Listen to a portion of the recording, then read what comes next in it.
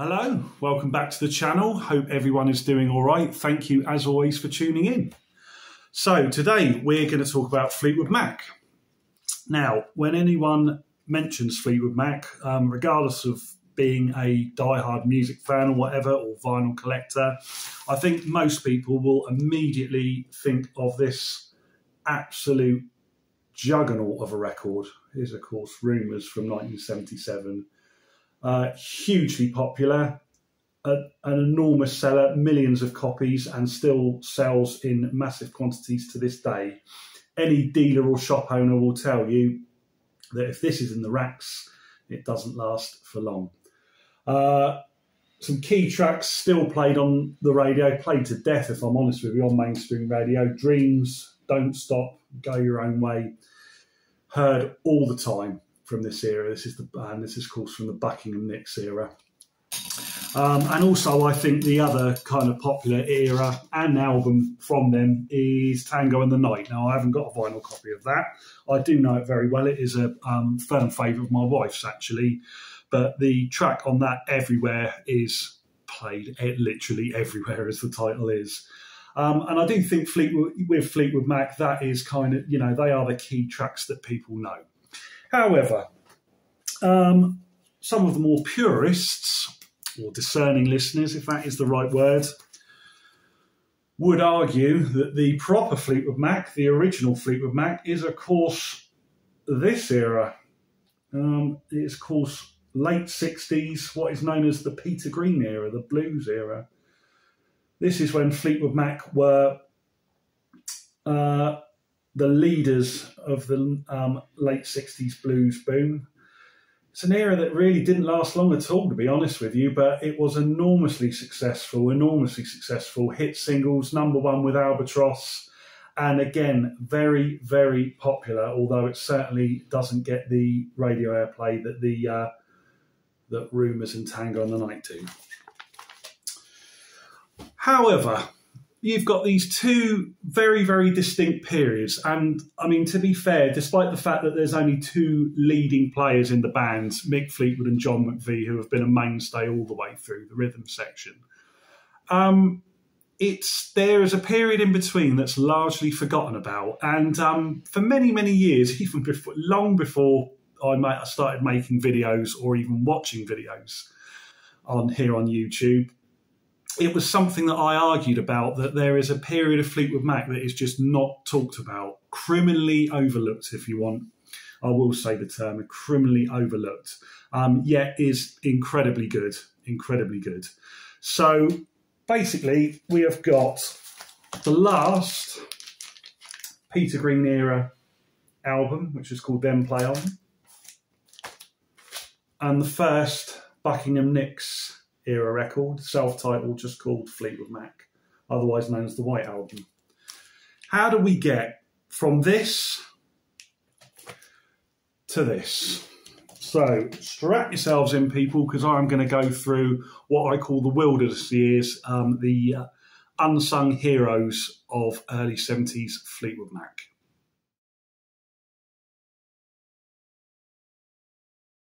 So it's 1970 and frontman, founder of the band, Peter Green, has left. It's been widely talked about why he departed.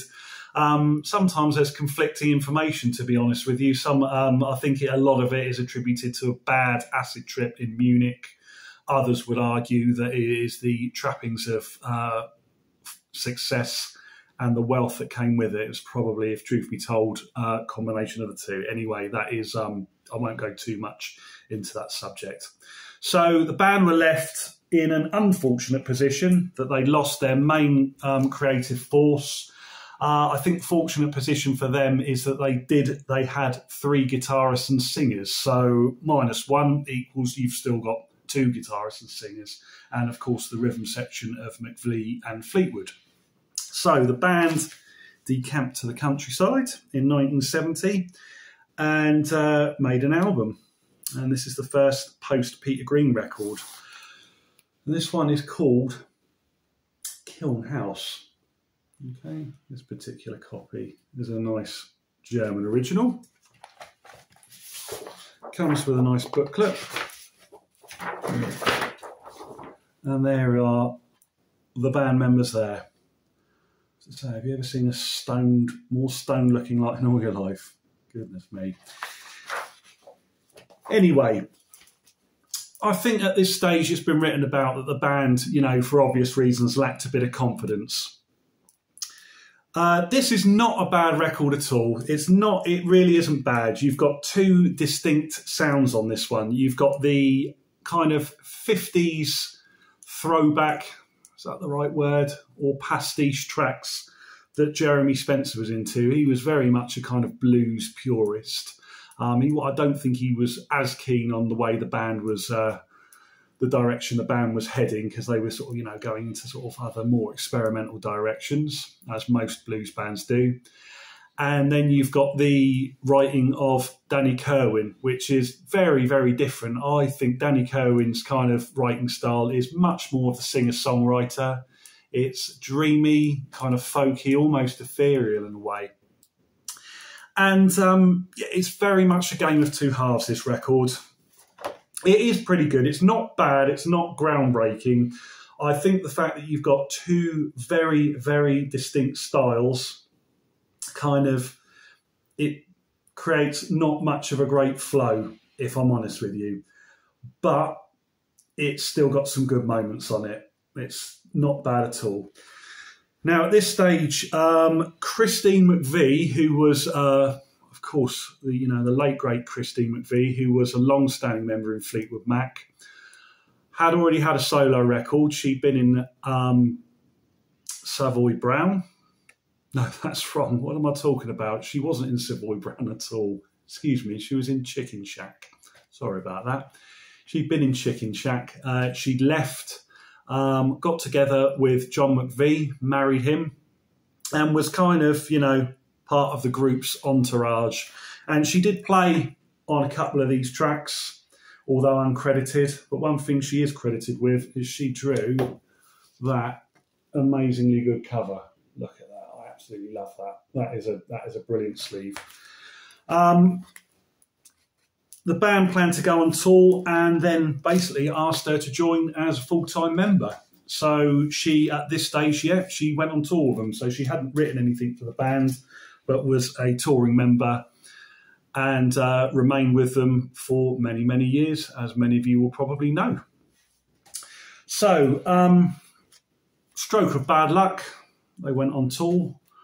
They were touring America. I believe they were in Los Angeles. Guitarist Jeremy Spencer decides to pop out. I think he popped out. I've heard conflicting info on what he popped out for. I've read magazine, groceries, I don't know what.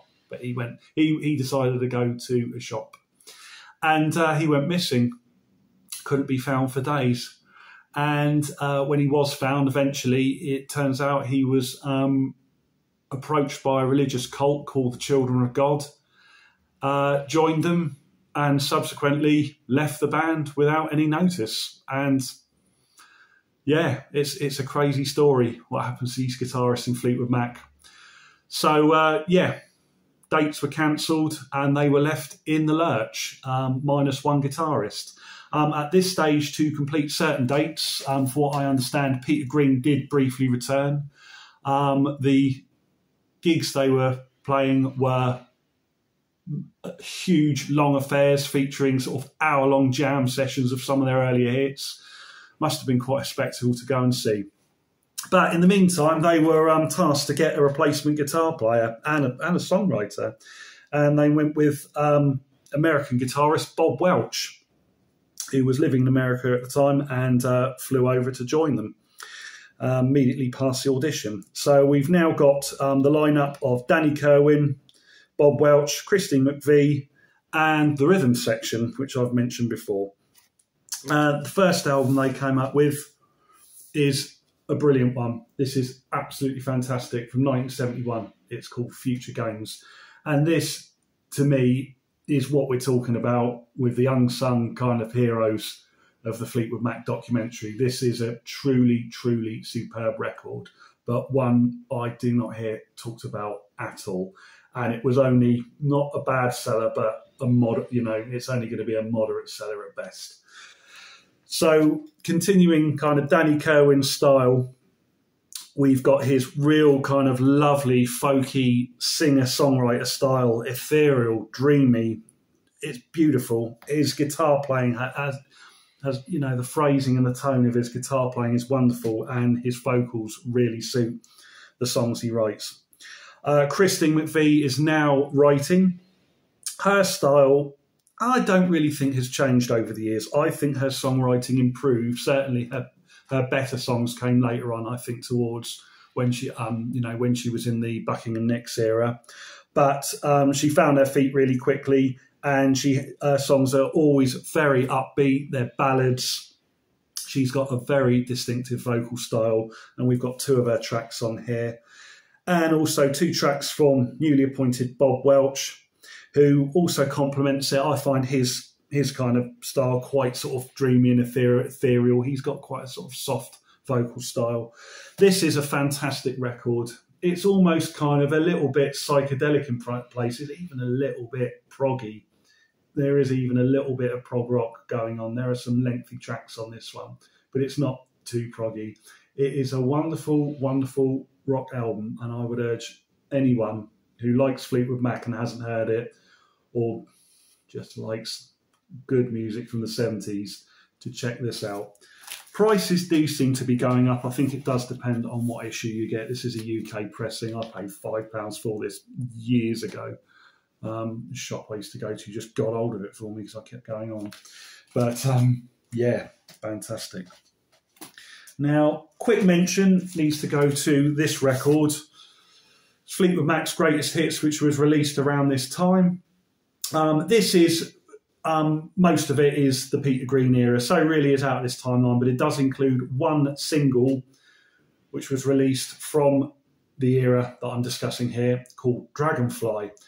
Fantastic track, flopped as a single, didn't do anything at all, didn't chart. I don't think I've ever seen a copy on 7-inch, but it's a wonderful track. I mean, this is a wonderful compilation anyway, because more than half of it is non-album singles, so it's absolutely essential. But there is some great footage of this lineup playing Dragonfly in Germany on a TV show called Beat Club, and the quality of the footage is stunning. If I remember, I will try and leave a link in the description when I get to edit this video. So, without a lineup change, the band's soldiering on, not doing too badly. At this stage, they were touring, but they were often a support band. I've seen bills where they were supporting bands like Deep Purple. They were kind of second on the bill, which is remarkable considering how successful they'd been about 2, 3, 4 years before in the late 60s. But more fame and success was, of course, to come. So they decamped to the countryside in Hampshire. I don't know where in Hampshire. I don't know if it was anywhere near here in Portsmouth, but yeah, I'm not too sure. If you know, put it in the comments. But yeah, their next record, Bare Trees, wonderful. I actually think the cover kind of gives the kind of, it's actually quite fitting to the music here. It is kind of, some of it is quite stark. But this, again, like Future Days, is a wonderful record. It's absolutely brilliant. It's often known as Danny's album because he dominates most of it. I find this one a little bit heavier than Future Games. There's still the kind of ethereal sound, but it is a bit more kind of rock and roll, riff heavy. No less good. It's wonderful. The opening track, Child of Mine, wonderful. Sentimental Lady by Bob Welch. He was to later have success with that on a solo record, but the version on this is absolutely wonderful. Christine McVie's 2 tracks, I wouldn't say the strongest ones she's ever done, but they're all right. But again, a great, great record. Not the easiest one to find, not the biggest seller in the world. This is a UK first pressing on Reprise. So, guitarists and their problems. On tour, Danny Kirwan, who, as I understand, was quite a big drinker, had a bit of a breakdown at one of the gigs.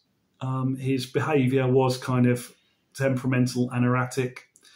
but at a gig he decided to have a tantrum, smash the hotel room up, including one of his prized guitars, and essentially left the band. He didn't. The band went on stage without him, and he then decided at the end of the gig to criticise what they'd done. So he was kicked out, which is a real shame. What is going on with the guitarist of Fleetwood Mac? What is it all about? So another lineup change. This time they recruited guitarist Bob Weston. Bob Weston was neither a writer or a singer. He has kind of got a co-credit on one or two tracks coming up, but he wasn't a front man. This was the songwriting here was left down to Christine McVie and Bob Welch. They also recruited a singer called Dave Walker, who had been in Savoy Brown, the early 70s incarnations of Savoy Brown. And we ended up with this record called Penguin. This is not one of their strongest efforts at all. I personally think, actually, it's not a personal thought at all. No, this is actually fact. Reading online reviews from people, it's generally considered one of their worst. I think the level of the songwriting on this record just wasn't up to scratch as the previous two. It's as simple as that. It has its moments. It really does. It does have its moments, but it's just not that great. One thing that does kind of stand out, there we are, there's the band in full glory there. The singer they got in, called Dave Walker, who I just mentioned, his vocal style did not fit in at all. He was a kind of gruff, hard-rocking kind of singer, and he only actually sings on 2 tracks. I don't know how long he lasted in the band. I can't really find much information on his time with the band, but as I understand, he was not in it for long and was kicked out. Just one of those things, yeah, one of those strange things, really. Yeah, he was a bit unlucky, Dave Walker, because he later joined Black Sabbath in 1976 as Ozzy Osbourne's replacement and did start recording with them until Ozzy Osbourne decided to briefly come back and he was kicked out of Black Sabbath. So, yeah, most unlucky for him. But it's an okay album. There's some lovely guitar work from Bob Weston. He's a really great guitar player. He's so skilled, got such a unique style, and he really, really does add something to the band. So it's all right, not too bad at all. Okay, so soldiering on, another lineup change, although this is only minus Dave Walker, who, as I mentioned, really just did not suit. We got this album from 1973 called Mystery to Me. This record is fabulous. It is fabulous. From this era that I'm discussing here, for me personally, this is my favourite record. And to be honest with you, this is my favourite Fleetwood Mac record that I heard and own. This is absolutely fantastic and is not too difficult to obtain. Really is good.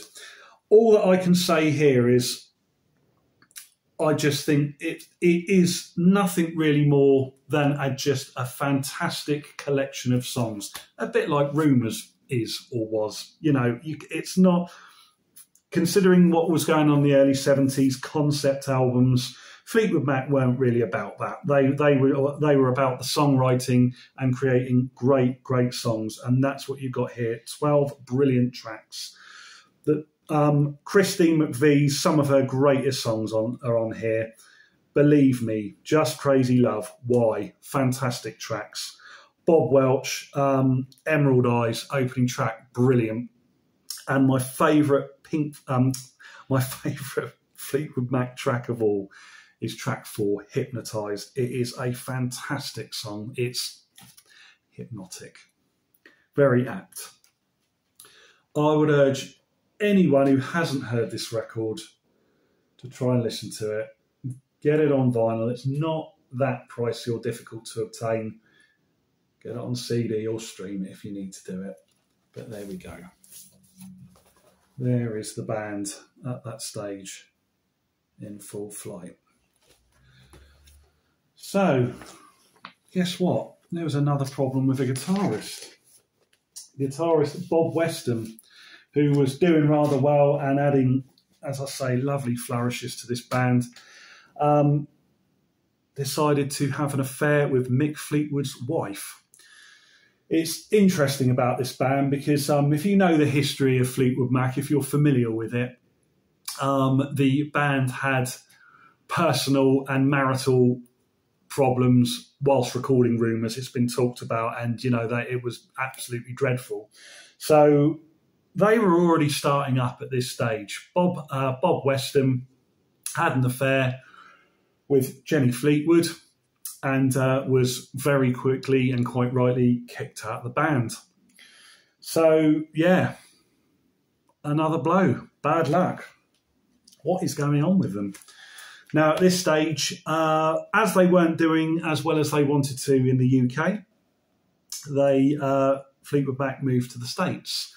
They didn't recruit a replacement guitarist. It was the first and only time in their career where they had just one guitarist, Bob Welch, remaining.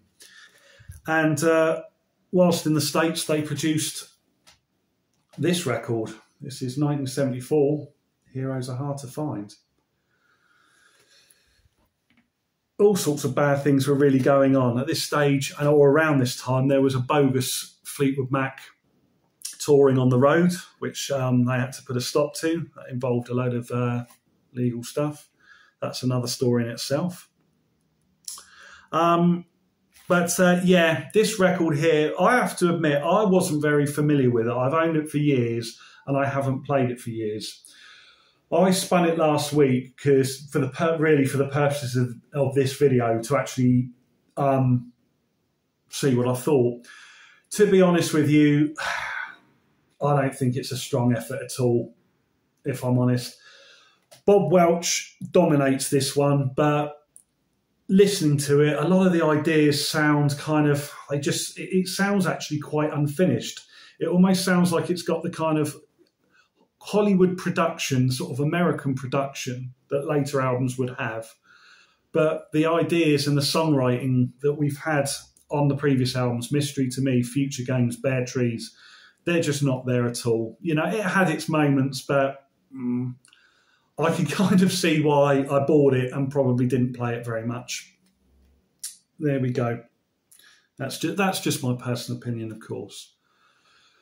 The cover is actually quite reminiscent of the self-titled Fleetwood Mac and Rumours. It's certainly in that kind of weird style. Mick Fleetwood there, although I don't think you would get away with that today. I mean, no. For obvious reasons, I don't think that would happen. Yeah, that's weird, isn't it? So there we are. That is the final record in this early 70s incarnation. By this time, Bob Welch was completely disheartened by the band. He'd had enough. Maybe that's the reason maybe his heart wasn't in it on this record. Maybe that's the reason it just didn't sound as good as some of the early ones. While they were recording, or at least recording or present in the United States, an engineer or producer showed, showing a studio setup, I believe, or something like that, showed Mick Fleetwood an album by Buckingham Nicks. I must confess I don't own this album and I've never heard it, but if I see it, I do need to pick it up. I've had opportunities before and wish I had. Mick Fleetwood was bowled over by what he heard, particularly the guitarist. He wanted the guitarist. The guitarist insisted that if he joined, that his partner Stevie Nicks, vocalist Stevie Nicks, joined. And the rest, as they say, is history. And that's it. Megastardom, worldwide fame, and one of the most popular bands in musical history. I think you'll agree. And there we are. That's it. So, to sum up, it is of my personal opinion that this era of Fleetwood Mac is the most interesting one. This video was born out of frustration at the end of the day. Real frustration, because the Fleetwood Mac quite rightly have their reputation anchored in the Buckingham Nicks era and the Peter Green era. Quite right. It's quality. I like it. But when you've got so much quality stuff that I've just shown here, It's just such a shame that it's unrecognised. It really is. I read a biography a few years ago. It's actually written by Bob Brunning, who was the original bass player in Fleetwood Mac. And it's a good biography. It was written in the late 90s, I think. And I was just amazed how 5 years of Fleetwood Mac were only represented in a single chapter of the whole biography. I couldn't believe it. I really, really, really couldn't believe it. Yeah, unbelievable. Guitarist Bob Welch, who was such a key figure in Fleetwood Mac, when they were inducted into the Rock and Roll Hall of Fame, which I think is a bollocks concept anyway. I really do. I can't stand it, but I'm going to mention it. His name was not included.